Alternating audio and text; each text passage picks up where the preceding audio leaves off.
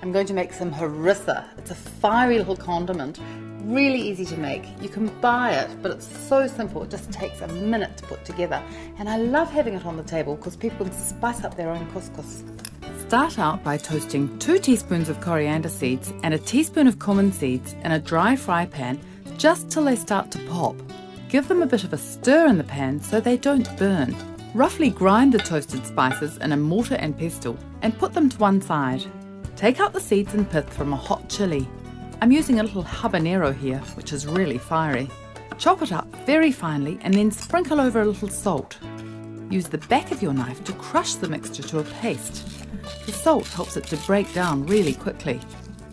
Whack 2 or 3 cloves of garlic with the back of your knife so you can easily take off the skins. Then chop it up finely, again using a little salt to make a paste. Fry up your ground spices with 1/4 cup of oil, adding the crushed garlic and chili paste, and then add a teaspoon of cayenne pepper and a cup of tomato puree. Cook it all up for a minute or 2. If I have it on hand, I like to add a couple of teaspoons of rose water.